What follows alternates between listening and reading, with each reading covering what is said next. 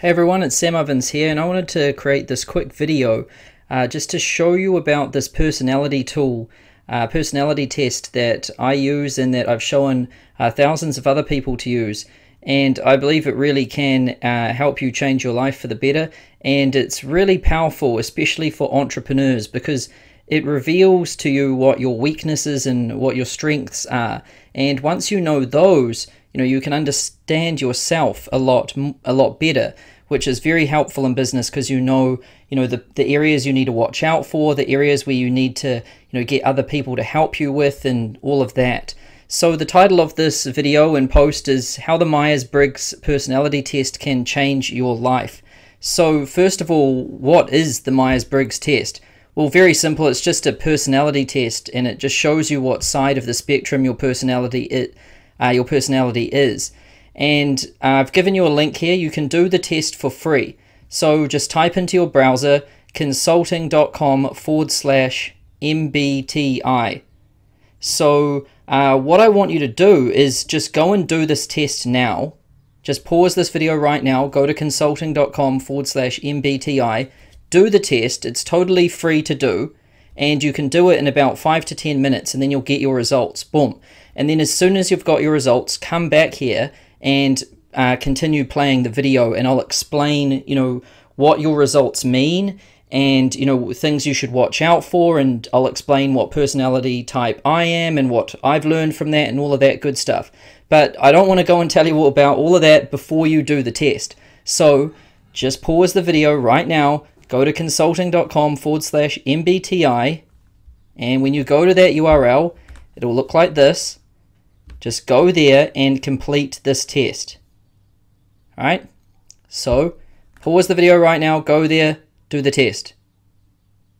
Alright, now I'm assuming you've done the test, which is awesome.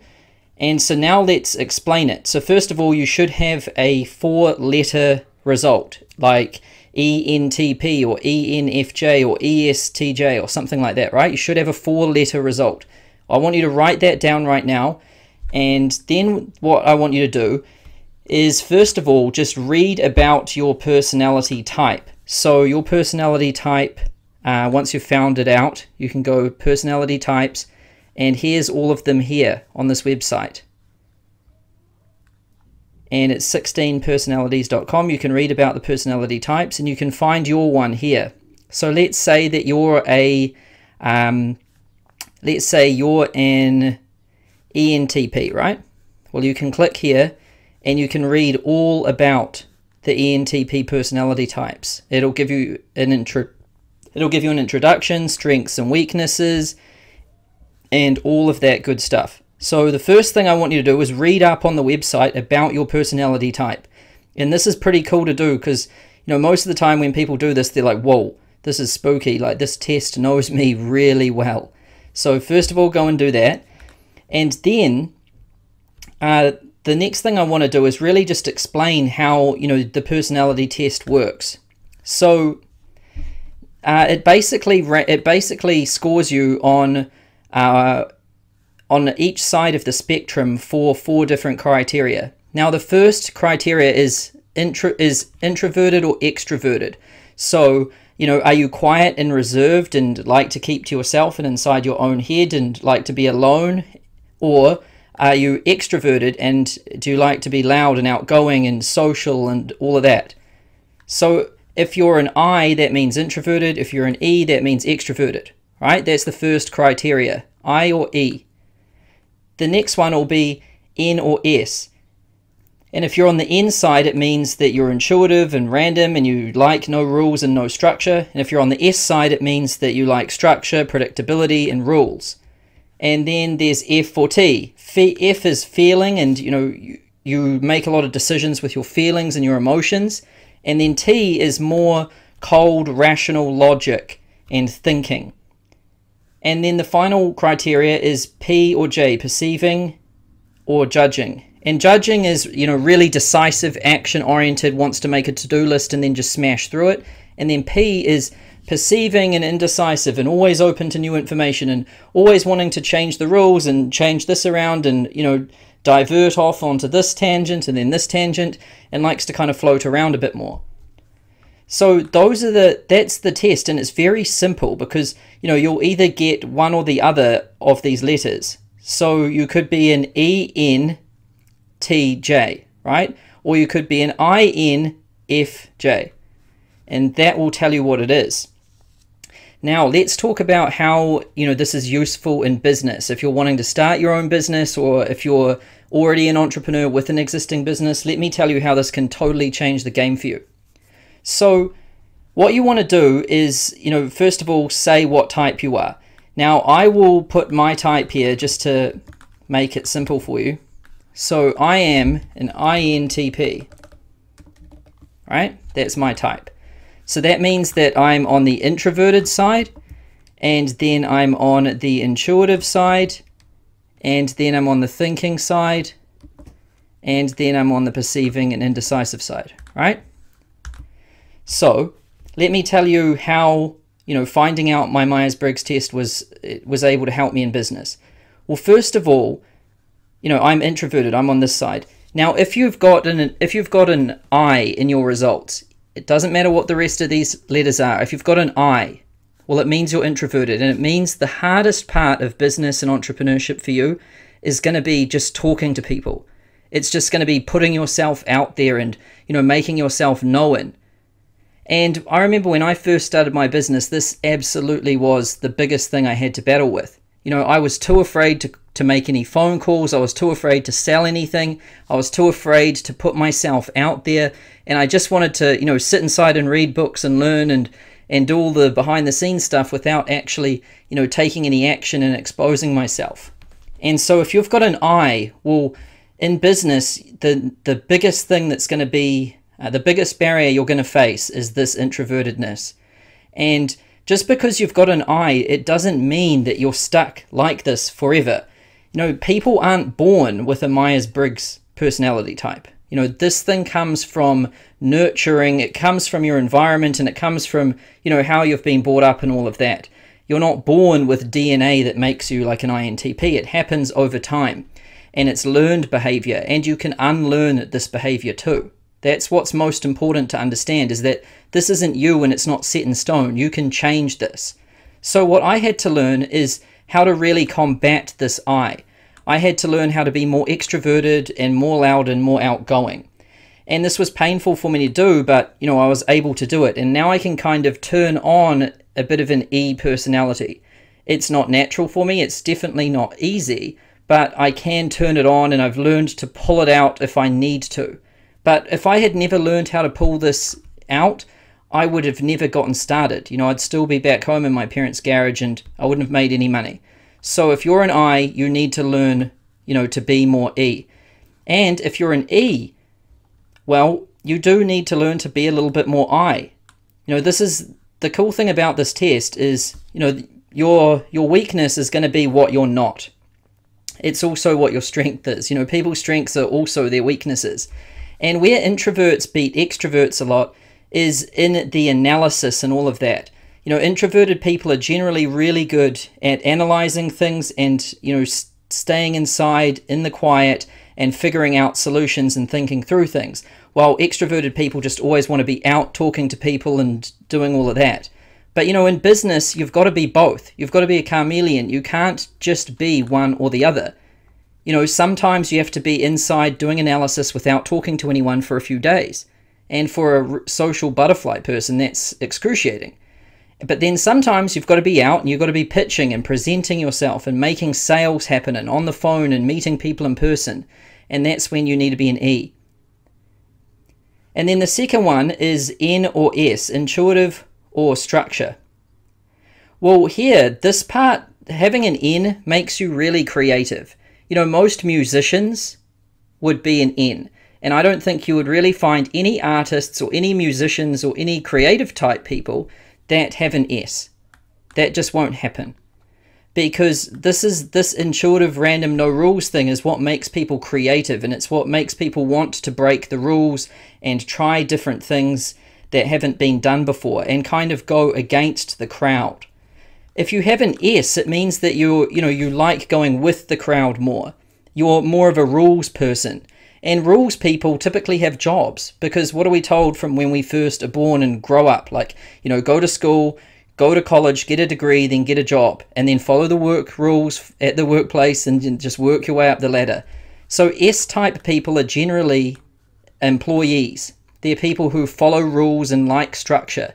And they don't like it when things don't go to plan and they don't follow the rules. Now, most entrepreneurs are generally N, and most people who are creative and everything are mostly N. And that's good. It's a good strength to have as an entrepreneur, because it means you're going to think of new ideas and stuff like that. But like I said, a lot of the time, strengths are also weaknesses. Now, what you've got to watch out for if you're an N is, following structure and predictability and rules.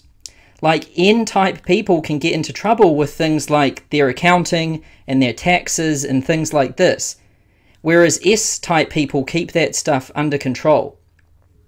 Now, I'll give you an example of this with me. I always want to create new stuff, and I really don't want to follow structure and everything. But because I'm aware of this about myself, I put things in place so that I can follow this. And when I feel the urge to, create something new and break out of the mold and the rules that I just set for myself the day before, I remember that about myself. I remember that I like to break the rules and do random things all the time. And when I remember that and I'm aware of it, I'm able to course correct and come back to it. And so this is an important thing to understand. If you keep creating new things every day and never stick to the thing which you set, then you're always going to be creating in a circle. It's like a snake that eats its own tail. Sure, you're creative, but, creative people need to stick to something long enough to see it through. And that's the weakness of the N personality type. And a tip, like if you're ever hiring someone for your company that's going to be responsible for routine type things, never hire an N, ever. Hire an S. One of the biggest lessons I learned when hiring people is to get them to do these tests. Whenever we hire someone, we get them to do about 4 different psychometric tests. And this is one of them. This is the main one here, the Myers Briggs test. And for example, if I'm hiring an HR manager, someone who's going to be paying payroll, looking after sick leave, making sure people have signed their employment agreements and all of that stuff, checks and balances type work that needs to be accurate, it needs to follow structure and rules. The last thing in the world I want is an N-type person in that role, because they're just going to want to create new stuff all the time and not stick to the structure and the rules. And that's not what you want. Also, you don't really want a bookkeeper or an accountant that is an N-type person. You also wouldn't want a lawyer that's kind of like that. You would want someone who is on this S side of the spectrum. And so in my company, we do have S-type people, and they're typically in the roles where things need to stay as they are, and there needs to be checks and balances, and they keep the S-type people in my company kind of police the N-type people and make sure that the important things are getting done. And that's something you can learn if you're an N-type person. And then the next one is F or T. So if you're an F, it means you're feeling and emotional, or T, you're thinking and logical. Now, I'm personally a thinking person. It means that I discount feelings and emotions when I'm making decisions. So, when I feel an emotion and I feel scared or something like that, I don't really think like, oh, there's something bad about that, I shouldn't do it. I just use pure logic and I discount the emotion entirely. Now, this makes me a really good decision maker, and T's are very good decision makers, but where they can go wrong is, they can hurt people's feelings, and they often don't get along too well with the feeling type personalities. And that's because, the feeling type personalities, they like to use their feelings to make decisions, and they think their feelings are more important than, the logic. Whereas thinkers think logic trumps feelings, right? Now, my wife is a feeler, and, I can really understand this well because, she, like when she comes to me with a problem, the first thing I think is solve problem, right? Because I'm a thinker. Oh, my wife has come to me with a problem. She's upset because she has a problem. Therefore, if I fix this problem, she won't be upset, right? That's my thought process. But she doesn't want the problem to be solved. She just wants to be hugged, right? That's it. That's what feelers are like. And sometimes they don't just want the problem to be solved. They don't want a logical answer. They just want to be heard, and they just want, they just want their feelings to be expressed and heard and listened to. And so if you're a manager in a business, or if you've got other people in your business, getting them to do this test and figuring out whether they're an F or a T is going to be very helpful. Also, if you're a feeler yourself, then you need to really understand that, you need to have some thinking in your business. And you either need to learn to pursue this yourself, and you have to grow this as a strength yourself. Otherwise, you need someone in your business that can balance you out with this thinking and logical and rational strength. Because in business, most people are T's instead of F's. And, that doesn't mean that you can't be in business if you're an F, but it does mean that you need someone in your business to have this side for you, because this side is really important in business. And then the final one, P or J, perceiving and indecisive, or judging and decisive. So I'm personally perceiving and indecisive. Now, what I learned about this with myself is that I constantly want to take in new information. Like, I might have to make a decision, and I'll go over all of the available information, and then I'll make a decision, but then the next day I want to go over new information because I'm not quite sure if I want to stick with my original decision. This is the danger of the P. This is the real danger of a P. But the J just wants to make a decision and then boom, take action and implement it, right? So J's are more action takers than P's. So if you're a P in business, like me, you have to be very careful of, just thinking about stuff and just taking in new information constantly, and never really coming to a conviction, and never really, believing in your judgment and then just executing, right? You just go around and around in a loop, coming up with new information, you're never taking action. But the J type is more, they'll take in the information, make up their mind, and then execute. So I've really had to become aware of this for myself, and put a lot of effort into growing this side of me. And so really, to be successful, I've had to develop this side here, a J. I have a lot of this J now, and I can turn it on when I need to. I can take action in a big, big way when I need to. This is my natural state, but I can go here and I can turn it on and off, boom, like that. And same with the E, this part here. I've learned to be able to turn that on and off as well. And same with this piece here. Now, I would say out of all of these, I've definitely learned how to do this. This was probably the most important one. I'll just put here first. And why I'm putting first here is because this was the most important thing to learn for me. Because if you don't take action, nothing is ever going to happen, right? Then the second one would probably be this one up here. I needed to learn how to be outgoing and extroverted. And then I would say the third one would have been this one here. Wait a sec. If I put in here, third. That was the third most important. And so what I want you to do, and to be honest, I really haven't mastered this one yet. I'm still working on it, and I definitely haven't mastered it yet. I still have difficulties with it. But these ones are extremely important. The taking action one and the extroverted one. If you have a P in your results, or if you have an I, there is danger. I or P mean danger in entrepreneurship. And you need to watch out for those, and you need to balance those things, because otherwise you'll go nowhere. That's an important lesson in entrepreneurship. And, really what you want to do is be aware of what type you are and what your weakness or strength is. And you need to learn to be able to balance that yourself. You need to be able to balance your strengths and weaknesses yourself. Or if you can't do that, you need to bring other people into your team and into your life to help you balance those things.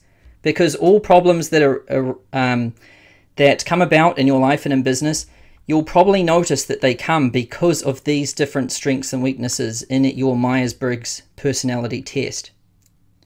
So that's it for this quick video. I just wanted to show you what Myers Briggs test is, how to do it, how to get your results, how to really understand your results.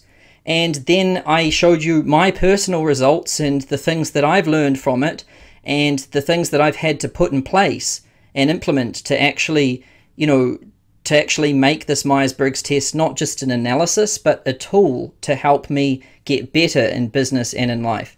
And I suggest that you guys watching this video today, you do the same thing. Don't just use it as an analysis of yourself right now and then be like, oh, I'm that, okay, let's move on. All right? Do the test, analyze it, and then work on balancing these things so that you can improve your own life or your own business. Now, what I want you to do is, if you're watching this video anywhere else other than the consulting.com blog, head over to consulting.com right now and check out the specific post. And if you've liked this post, like it, share it, and leave me something in the comments section below.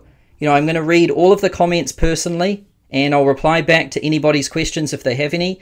And then what I want you to do in those questions below is tell me what personality type you got. I told you I got an INTP. Write in the comments, tell me what you got, and then tell me if this has been accurate of who you are and what your behavior is like. And if you've got any questions that you want to know to help you, improve your business or life, just let me know in the questions below. And then finally, just remember to subscribe to the consulting.com YouTube channel. If you want to see more videos like this, subscribe, because we release new videos every week, and I'm sure you're going to like them if you've liked this. So that's it for this video. Thanks for watching.